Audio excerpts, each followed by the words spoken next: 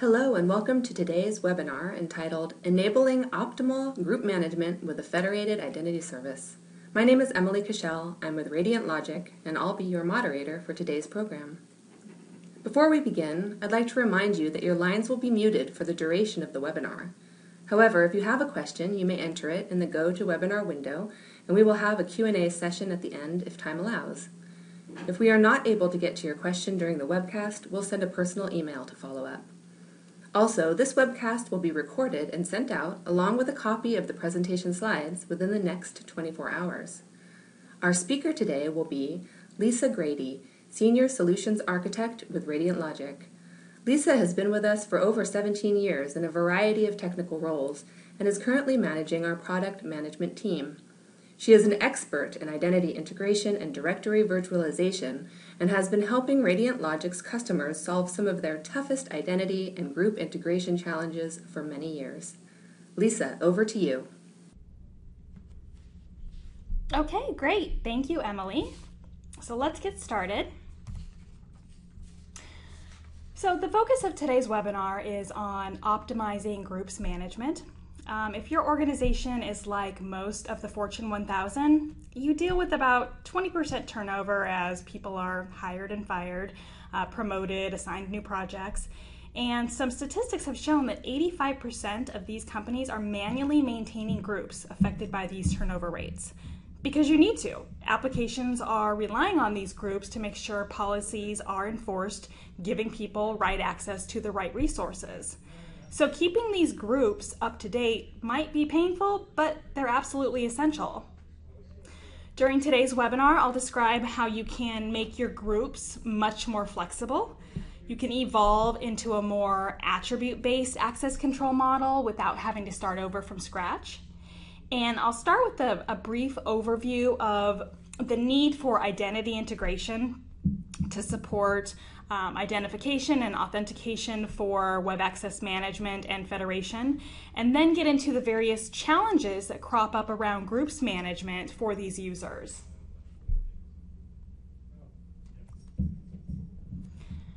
Challenges with implementing or evolving your IAM architectures are caused by a world of expanding access. So on one side, you have the user populations. They're expanding from employees to contractors, vendors, partners, customers. On the application side, you're no longer looking at just applications on premise inside the corporate domain, but partner applications, cloud applications. And on the device side, you have to deal with not only enterprise computers, but more and more personal devices. So all of these different vectors are expanding. At the highest level, the challenges start because on one side of the architecture you have applications, and they are providing the services and need to be able to authenticate and authorize users for these services. On the other side, you have your internal user and group populations in a variety of different data silos. So in order to service these many different user populations, an application would have to be able to first connect to all these various different systems. Oftentimes, applications can't even connect to multiple data sources to be able to identify and authenticate the user without some kind of heavy customizations. Even if they could, the number of connections that you would need to manage every time you brought on a new application or if you need to add a new data source would grow exponentially. The application would have to understand how to identify a user, what attribute do they need to look for, how to authenticate the user. It might be with a credential or a PIV card or a Kerberos. How to retrieve the profile attributes or group membership. These are going to be required typically for enforcing authorization. And lastly, how do they adjust in the future as your data silos start to evolve? You've got mergers and acquisitions, migration and consolidation efforts. So this kind of system clearly doesn't scale well. Some applications we've seen have tried to add flexibility in terms of supporting multiple data sources, maybe some simplified identity mapping to be able to link overlapping user accounts. But generally, this just results in more customization, more configuration that you have to maintain now at each of your applications. And if you set this up at the level of your application, this logic can't be shared by other applications. So then you have to redo this customization and work every single time.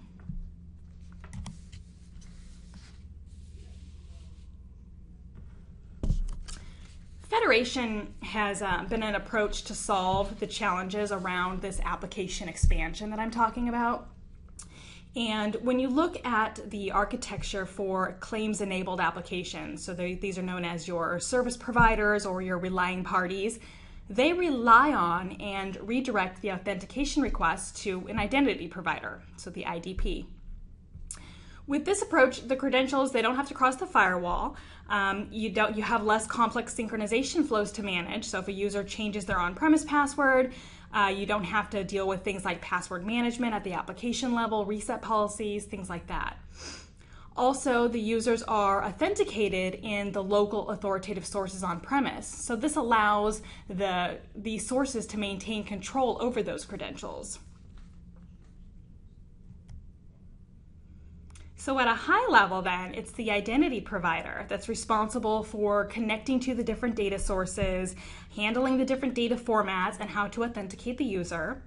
And then the identity provider packages up this information, so the assertions about the user, into a token. And then it redirects the user back to the application, which will now grant them access based on the token contents. So when you start to look at solutions like this, it's important to understand that there are really two layers involved here. One is the federated access layer, so the part that provides the token creation and translation and enforces the single sign-on. The other part that's needed is the federated identity layer.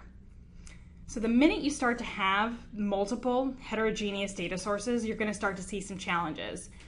And in cases like this, the identity provider's job just got a lot more complex. So what happens if the data sources aren't exclusive anymore and a user has an account in more than one of them? So now the IDP must not only be able to handle the different access mechanisms, understand the different metadata, how to request authentication, but now they have to figure out and address situations where a search for a user can return more than one user. Is it the same person? If not, which one is the identity you need to authenticate, etc. So a better approach to something like this is to divide the work and think about it as two different layers. You need one global reference list to identify and authenticate users. You need one single access point to retrieve a complete profile of information about that user. This means all their profile attributes, including what groups they're a member of. And you need to get this information, you don't want to have to build it from scratch. The information already exists in many data silos, so trying to populate an entirely new data store with this information would just be a huge effort. So the integration of these identities, that's the role of the federated identity service.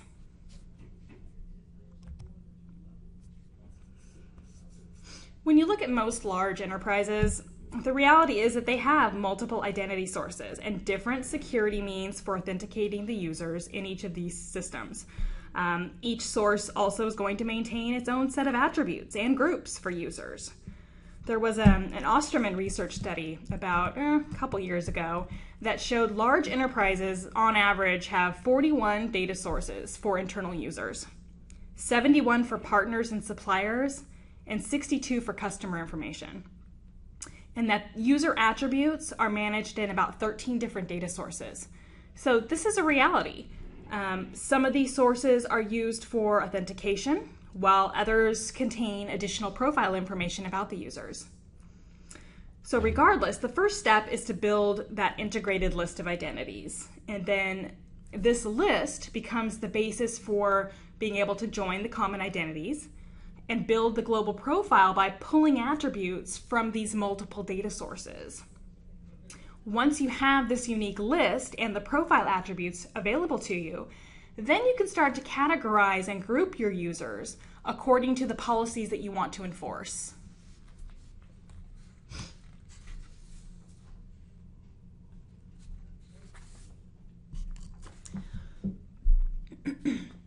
So generally, users are authorized based either on their profile, containing a specific attribute, or more often what groups they're a member of. So some of the challenges for attribute-based authorization are, well, for starters, like I've talked about, having same user accounts in different data silos, resulting in profile information being distributed across these silos as well. Sometimes the attributes aren't even stored in the format expected by an application. So you may have to do some translations or computations on the information to get it in the format the application expects. And sometimes applications need a place to store certain attributes. So maybe related to session information, last login, or password policy. Existing data source owners oftentimes are not too excited about having to extend existing schemas to accommodate new application requirements. So that's something we have to take into consideration as well. Although attribute-based access control, ABAC, it's a trend toward externalizing authorization, and it's starting to come up more and more in discussions. Groups, though, are still primarily going to be used for authorization. So some of the challenges specifically related to groups can stem from the fact that identities are spread across multiple data sources. So when you start to aggregate and integrate the identities, you must take into account how the group memberships are maintained in these various data sources also. For directories, for example, the relationship between groups and members is based on the hierarchy. So members can be statically defined in the group entries or computed by the server itself to be returned in a member of attribute in the user entry. So imagine a scenario where I have multiple directories that are being aggregated into a common namespace, and I use a new hierarchy. Now you have a requirement to translate the user and the group DNs and all the references to those into the new naming that's used in the new hierarchy. Oftentimes, when deploying new applications, existing groups aren't sufficient either. So you need to be able to define some new groups that contain members from different data sources.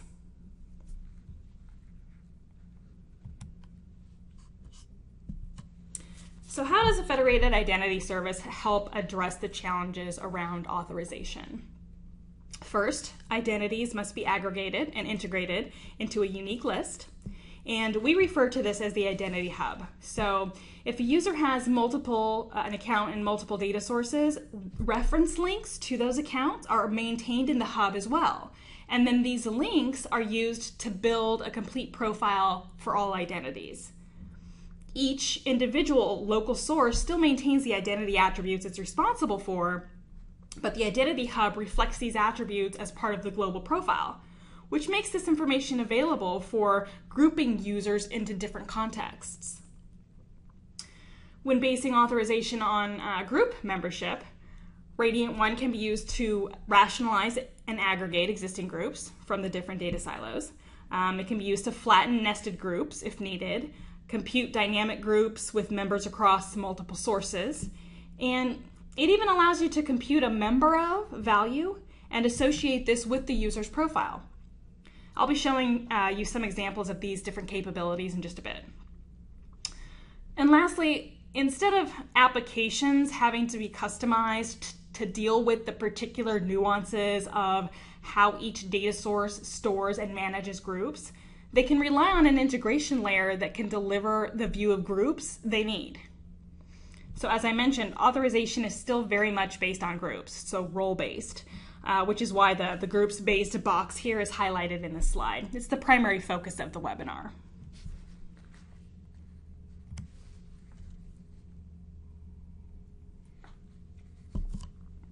All right. Over the next few slides, I'm going to take you through a variety of different scenarios that our customers are facing when it comes to dealing with groups, just to share some of their experiences. They involve remapping existing group membership, correlating same user accounts to then be able to get a global view of all groups a user is a member of, handling LDAP dynamic groups and nested groups, and being able to generate new groups comprised of members from a variety of different heterogeneous data sources.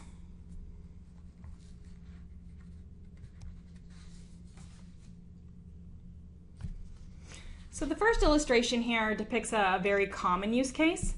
RadiantOne provides a single global reference image for identities and groups.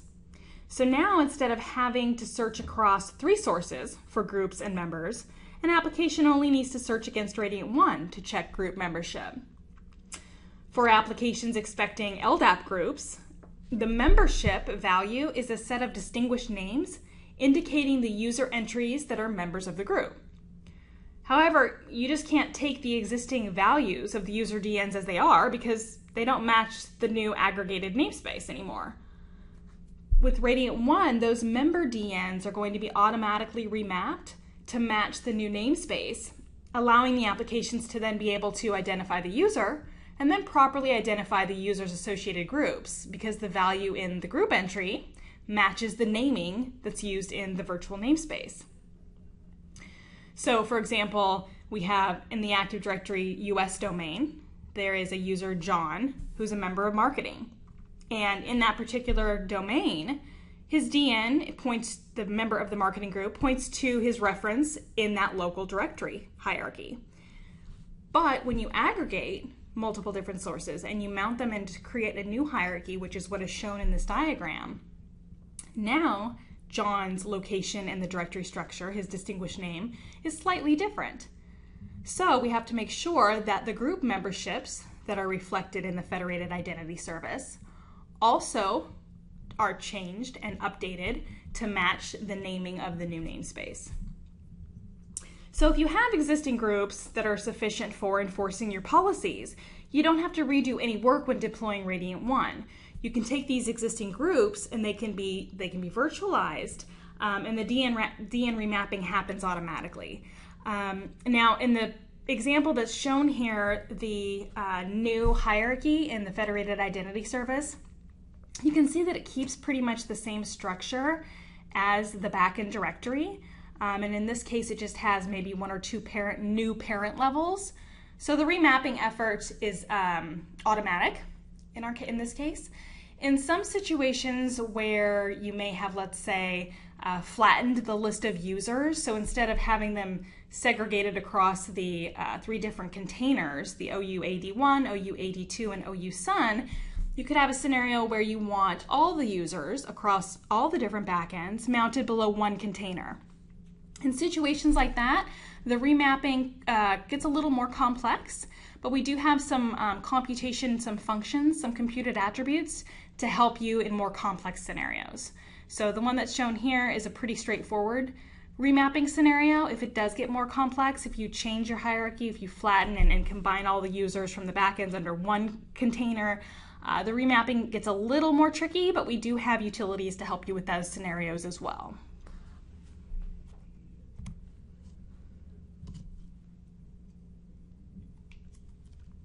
This next example narrows the focus specifically to Active Directory domains. So you have Active Directory A and B in this example. When you look at one Active Directory forest with many domains, which are often set up by geographic location, there shouldn't be duplicate user accounts. This was the original thinking, but in reality, large businesses haven't always applied this rule. Existing business processes may dictate that you get an account provisioned when you physically go to a specific office if you need to access resources protected in that security domain.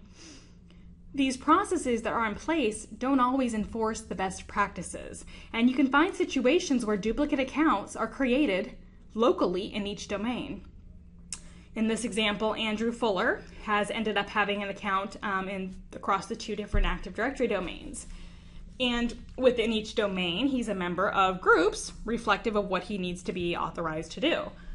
So the first challenge, as I've been mentioning throughout this entire presentation, is first identifying that Andrew in domain A is in fact the same person as Andrew in domain B.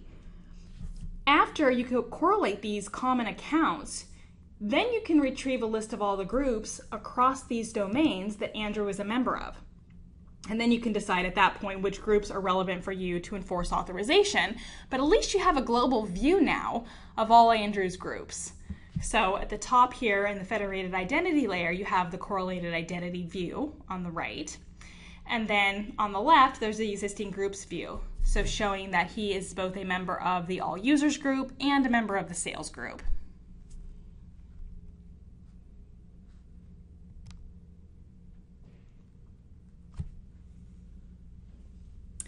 In this next example, the group membership is being dynamically computed based on attributes of the user profile. So Andrew Fuller in this scenario has 3 accounts in these 3 different systems, and a single common identifier doesn't exist at this point. However, with the metadata information from each of the backend data sources, you have a list of identity attributes that you can use to define some correlation rules. With something, let's say, involving department number and SAM account name in Active Directory, the department number with given name and SN from the LDAP directory, and the department ID and end user ID from the database. So based on some simple computations and rules, Andrew's 3 accounts can be linked, and then the global profile can be built. So the global profile in this case is being reflected in the correlated identity view. Then once you have this global profile, it can now become the basis for creating a dynamic group view. So in this particular example, any identity that has clearance level of 1, a title equal VP of sales, and region of PA is going to be a member of a group named PA sales. So this kind of functionality gives you flexibility to evolve now from a narrow single criterion for group assignment to one that's more attribute-based, more data-driven. Now, if you take it one step further, by defining a simple computed attribute, the user entry can include a member of attribute containing the group information that the user is a member of. So with this example, authorization on group membership can be done by either looking for the user as a member in the group entry, or by looking in the user entry for a member of attribute. So either one of those 2 types of functionalities can be accommodated by these 2 virtual views.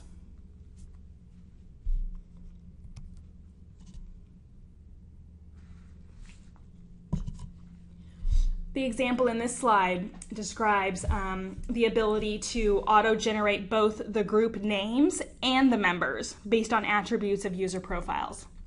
So on the previous slide, I described how you can define a group name, PA sales, and then you can define the criteria that qualifies people to be a member of that particular group. In this scenario shown here, the group name itself can also be auto-generated. So in this particular example, the group names are populated based on all the possible values of departments. So here you can see virtual groups that have names sales, HR, and marketing, and these are auto-generated. The group members then are dispatched into the relevant group based on the value of their department attribute. This functionality also alleviates the manual group management task, because if a user changes departments, for example, they are automatically assigned to a different group accordingly. Again, helping alleviate some of that manual task of moving users from groups as they change departments or roles or get hired or fired or whatever the case may be.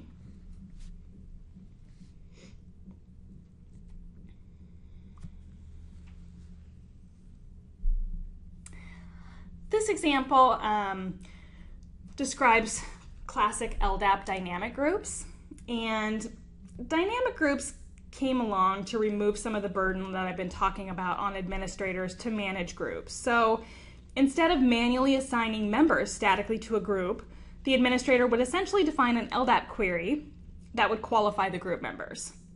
So in this example shown on this slide, all the users located below OU users with the department having a value of HR are going to be members of that HR group.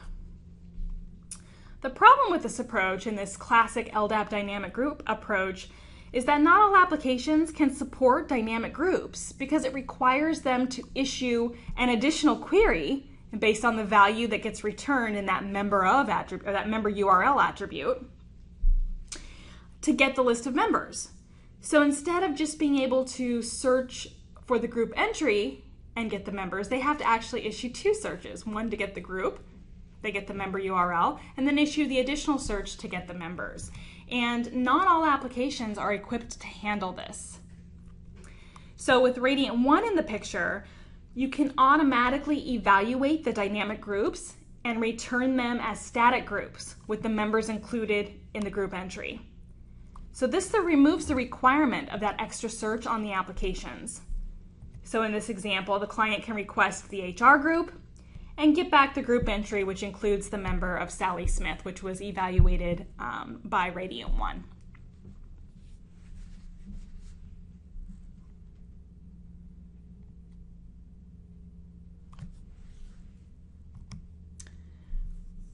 Because of the inflexibility of categorizing users based on that single static criteria of group name, another way that some administrators have tried to alleviate that burden is to use nested groups. And we see that with Active Directory a lot with a lot of our customers. And it is a way for them to segment the users further. So using nesting, you can add a group as a member of another group to allow inheritance of permissions from one group to its subgroups. As an example shown here, the intern group is a member of the PR group. So just as not all applications can work with LDAP dynamic groups, not all applications can deal with nested groups. With RadiantOne, you can flatten the nested groups to deliver the group information to the application. So again, similar to the last example where the client can request the PR group and RadiantOne will flatten the nested group and return the members in that single search response to the client.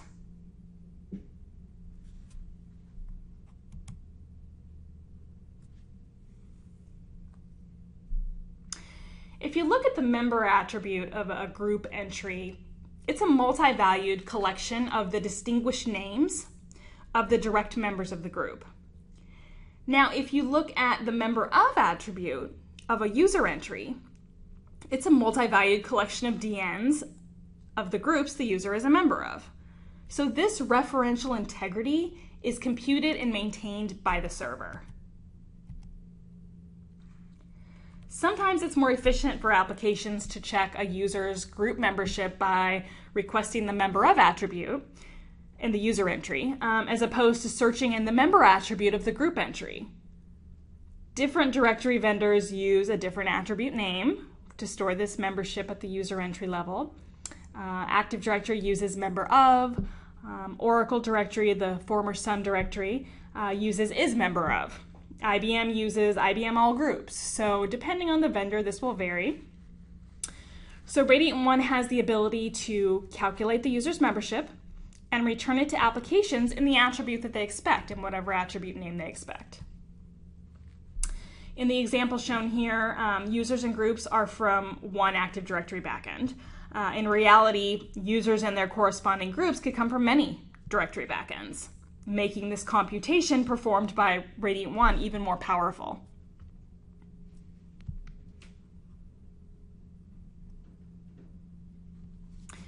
These next couple slides describe the virtualization process at a high level. So we have each data silo shown at the top, databases, applications, directories, stores information in their own particular format, obviously, and you would access it using a certain protocol. It might be LDAP, it might be SQL through JDBC, it might be a RESTful web service call. The capability to extract the metadata shown in the local model here in the next layer down. So extracting that metadata from each source and creating the common object model, that's one of the key capabilities of the Federated Identity Service. This is also the first step, and it's the basis for performing the services offered by RadiantOne. So the object and attribute mapping, the correlation, the distributed join functionality, auto-generated groups, the view design, it all stems from first extracting the metadata, understanding the local data models, and then coming up with the global model by linking any overlapping identities. When users are located in more than one source, the identity hub that I mentioned maintains the links to all those local identifiers. So with those links, those are the critical pieces for things like credentials checking. So whenever we need to validate a user's password against one of the local sources, It's also required for building a global profile, knowing which attributes to join and what data source to pull them from.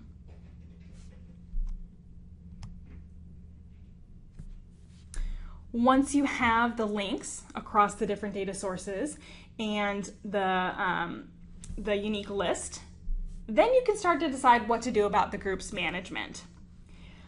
You can also project many different views of the identities in the group. So shown at the bottom here is just representing at a high level different hierarchies, for example. So with these different views, you can serve many different applications, and each one gets a view that's been catered to their specific needs. Also accessible via their desired protocol, which it might be LDAP, it might be SCIM, it might be REST. So you can accommodate more than just the classic LDAP applications with the views that you're designing in RadiantOne. So the layer that you're putting in place here, you can reuse it. Obviously, reusing anything helps maximize your return on your investment. It is the final virtual views also that you can persist in the cache, the local storage known as our HDAP store. And this just ensures that the overhead involved that's needed when we're doing the distributed joins and the computations isn't going to hinder your performance. We want to make sure that that information is delivered at the speeds that are expected when an application is querying a directory.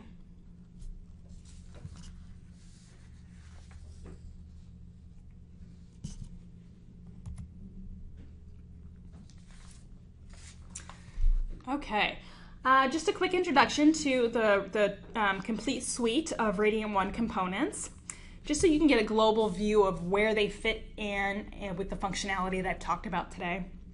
So first and foremost, the federated identity. It's the core of the architecture, and it provides an abstraction layer for all identity sources. This is the component that I've been talking about today, and it's what provides that single logical point of access to locate identities and the profiles, the attributes, and the groups.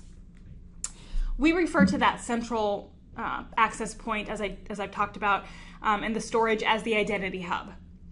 And by implementing an identity hub like this, you gain a lot of flexibility and scalability, because each application, now depicted at the top layer there, and each data source, depicted on the data sources level, it becomes a spoke off of this hub. So taking on a new initiative that might call for a new application, or if you have a merger and acquisition and now you have a whole new user population, you can integrate these new sets of identities and groups with your applications now very quickly, in a matter of hours oftentimes, instead of something that might have taken you months to do in the past.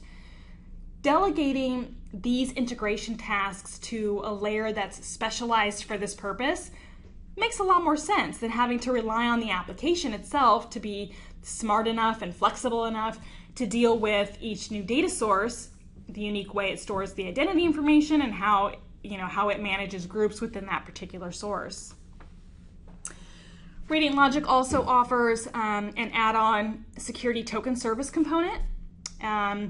This component can generate SAML tokens for federated access and single sign-on.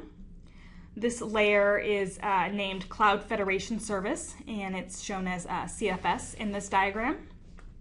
So CFS, in conjunction with the FID, offer a complete federated identity service, a complete identity provider that you can deploy on premises. Just a note here that you don't have to use this component for federated access. Other federation servers like ADFS, for example, can leverage the FID piece as well. Or if you have your own federation vendor in-house, all the ones that I've worked with so far can support accessing an LDAP directory to identify users, to retrieve attributes, to augment claims, things of that nature, and they would just point to the FID layer as a classic LDAP directory. Lastly, the identity correlation and synchronization component, so the ICS part of the diagram. It's for advanced identity correlation tasks where possibly you might have multiple matching rules. It may not just be a simple match to correlate an identity. You may have to have some cascading rules, something more complex. You can use the ICS for purposes like that. It also includes bidirectional connectors that detect changes and synchronize those changes to many different targets. And then it also has a rule engine as well. So if you want to have very specific conditions and actions to synchronize information, you can do that within that component.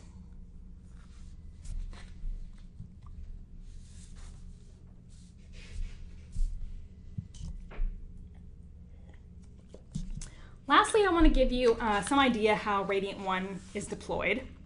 So a cluster architecture is used for scalability and high availability. Within a cluster, a minimum of 3 core nodes are required, and a load balancer directs the client traffic across the cluster nodes. Of the 3 core nodes, there will always be a leader node, and the rest are noted as follower nodes. The leader and the follower status of each node is handled by Zookeeper, which is a cluster configuration manager. It manages the configuration of the files for consistency across all cluster nodes. If the leader FID process were to fail, one of the other follower nodes would automatically be elected, and it would ensure the integrity of the cluster. The consistency of the HDAP image, so when you deploy that cache image in our HDAP store, that image across all the cluster nodes is handled with a block replication. So you see that arrow there between the nodes as indicated as block replication. That is for managing the HDAP image. This replication flows from the leader node to all the follower or follower only nodes. So just as shown in the diagram here. So all changes to the HDAP data that are done, they'll all be done on the leader node and then replicated out to the follower and follower only nodes. Follower only nodes, they're a special kind of node. They never would become a leader. They're a lightweight node. They don't require the additional functions and features of a leader or follower node. You can add these types of nodes to the cluster to handle additional client loads, to make it so if you want to scale out and add more nodes quickly, you can add follower only nodes. They're lighter and easier to deploy, and they improve your throughput. Another advantage of deploying a cluster is the ease and the speed at which you can scale. So additional nodes, you can add them extremely fast. Once you install the RadiantOne software on a new machine and you indicate, okay, I want it to join an existing cluster, the current configuration files, the current HDAP data store information, all of that is applied to that new node quickly, and it can become operational within a matter of minutes. So it's very easy to scale out, adding additional nodes to your cluster.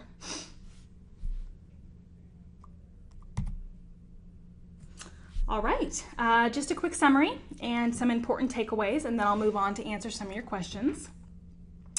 Bottom line, large organizations have many heterogeneous data sources, often mix of Active Directory domains, LDAP directories, databases where they have identity and group information. Across these data sources, there's often overlapping user accounts and groups that you need to rationalize either prior to deploying or evolving your access management or federation architecture. On the data management side, bringing in new data sources or trying to evolve static groups manually every time a person's job description or function changes can start to become cumbersome. Oftentimes, even the sheer number of groups that need to be created and managed can be mind-boggling. We've got customers who have more groups than they have users. So these evolve and grow over time. On the application side, trying to maintain connections to multiple user stores and identity mappings doesn't make sense either. With RadiantOne, you can build a reference image that provides the global list of users, the complete profile, the rationalized view of groups, and you also benefit from the ability of auto-generating the groups like I talked about today, allowing users to be dynamically assigned to groups based on attributes of their profile. This vastly simplifies the management of groups because administrators no longer need to manually move the members when, a variety of business role changes, for example. In RadiantOne, you benefit from an entire set of wizards and GUI tools that are going to help you. They're specialized in aggregating and correlating accounts, defining your profile attributes, which attributes to pull from which data sources. Also, what do you want to do about groups? Auto-generating new groups, flattening nested groups, evaluating LDAP dynamic groups. So you have wizards and tools in your kit that help you do that. Also, all of this identity and group integration comes with a complete persistent cache mechanism. So you want to make sure that that information can be delivered at guaranteed speeds. So at the end result here, you've got a complete list of your users and your groups that then you can use for authentication and enforcing policies. With this layer in place too, like I talked about, it's a flexible layer that's going to help you simplify your IAM deployments, extend the reach of new user populations quickly, evolve the usage of your static groups to a more ABAC-like model, basing your groups on attributes of the user's profile. And then it also allows you to easily adjust to new requirements in the future.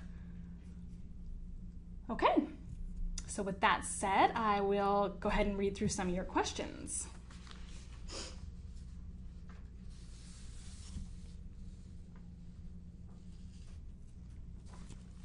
Let's see. How are complex correlation rules defined in RadiantOne? Well, as I mentioned, we have configuration wizards that provide you with a set of functions that you can use to define the computations on the existing attributes. So I mentioned part of the process was being able to connect to the variety of different data sources, extract the metadata, understand how an identity is stored in each of these different systems. So with that information now, it's like you have your map of being able to determine, okay, what information in source A can be used if I apply some rules on it to match a common identity in source B. So with that metadata information and the functions that we offer for you to be able to compute and calculate common values for the different system, for the different users. So basically you can use these components in the correlation rules to establish those reference links that I talked about. And then that will be the basis for not only linking the identity, but also maintaining that reference link back to the original source, which is key for the credential checking and also being able to dynamically join and pull those profiles across those distributed systems. As I mentioned, if you want to do complex correlation rules, the ICS component offered in our suite is what you would use for that. One additional thing too in ICS I didn't mention, there's a data analysis utility. So sometimes what happens at our customers is they think they have their correlation rules pretty accurate and they think they're going to have a good match on these rules, and it turns out their data is not so clean. So their rules that should have been matches aren't, because they're data quality problems. The data analysis tool can be run prior to setting up your correlation rules, so you can get a report on your data sources, the attributes in each data source. It'll give you things like number of total entries in the source, number of total entries now per attribute, how many of those entries have an email address, how many of these entries have an employee ID. So you can start to see if the quality of the attributes that you're going to base your rules on is good or not. At the end of the process, there may be some data cleaning that has to happen before you can actually use the correlation rules that are built into our functions to match your identity. But at least the data analysis tool gives you a glimpse into your data before you start setting up your correlation rules. Next question, if I'm already using an LDAP expression to assign users to policies, what benefit would I gain by using RadiantOne? Well, if all required attributes are from a single data source and you don't have any performance issues for your application to evaluate the policies with this, then you might not need RadiantOne. However, if the attributes are required that you need are sitting in multiple data sources, and the overlapping accounts, especially in scenarios where you don't have a common identifier, then your data integration challenge just got a lot more complex. So it's these types of scenarios where you would need RadiantOne. after all, the reason you would use an LDAP expression anyway for your policy to begin with is because it provides you some additional functionality. It provides you some flexibility over assigning users to your policy over using a static group. But there are limitations with this approach because, again, applications aren't in the business of identity integration, right? So if you're in a situation where you have multiple sources of identities and groups, performing that needed integration task at a layer that's specialized for that makes more sense. So I would just say, again, if it's a simple scenario and you have all your attributes in one store, you probably don't need RadiantOne. If you have a scenario where you have multiple data sources with distributed attributes, common overlapping accounts, then in situations like that, it makes more sense to rely on something like RadiantOne than trying to make the application handle more complex challenges like that. If I want to decommission my legacy LDAP directory, can the legacy data be stored in RadiantOne? Does it have local schema and storage? Yes, so the HDAP storage that I talked about for storing a cache image, it's also a full local storage. You can use it for anything that you want to. It can store any legacy LDAP data directly in it as well. So it's not just for a cache store. It can also be used as a new storage if you wanted to migrate away from a legacy LDAP directory and you have some integration challenges like I've talked about today, you can leverage both our virtualization integration layer and our HDAP store. So you have the scenario where you can integrate and deal with those challenges and then also have the actual storage replacement for your legacy LDAP as well. In terms of the schema, it does. We have an LDAP schema that we can project to applications that need that information. But also it's an extensible schema. So it's more like a NoSQL type of storage where an application can write an attribute that doesn't have to be predefined in our schema. So that gives a lot of flexibility for applications that aren't just LDAP specific. For writes during authentication, do those writes go to endpoints or are they maintained in FID? For writes during authentication, you have your choice. If the attribute that is being written to is coming from one of the backends that is being virtualized by RadiantOne, we can delegate that write request back to the backend. If that's not desirable, if you don't have any backends that can have the schema information to store that information, you can write that information locally into our FID store. So not only, because there's two parts to that, right? There's being able to authenticate the user, validate their credentials, and then afterward, I'm assuming this question is about writing, I don't know, maybe like a last login, for example, which would happen after the authentication. So the delegation of the credentials can still go back to the authoritative backend, and the write operation, the subsequent write operation, can be handled locally by our store if needed. So it's kind of up to you. Both options are available. Last question here. Does the data cached in FID become stale if changes are made on the backend? Would an aggregation need to run to pick up any changes, or can the changes be pushed? If you are deploying a cache in RadiantOne, and if something changes on the back end, we have a cache refresh component that's built into our product that can detect those changes. Now, the change detection types will vary. So if it's a backend directory, let's say, that offers a change log or a persistent search mechanism that we can leverage for detecting changes, you can use that. If it's a database backend, we have the cache refresh connector can leverage triggers that are on the database table that can basically notify or log the change for our connector to pick the change up from. So again, you'll have various options here as well, but bottom line is, yeah, if you're caching the information, you want to make sure that if that information changes, it gets refreshed in the cache image as well. So you can, and you also have a periodic refresh option as well. So it doesn't have to be this real-time change detection mechanism. It's one option. But if you know your data doesn't change that frequently, maybe once or twice a day, you can schedule a cache refresh for those periods during the day as well.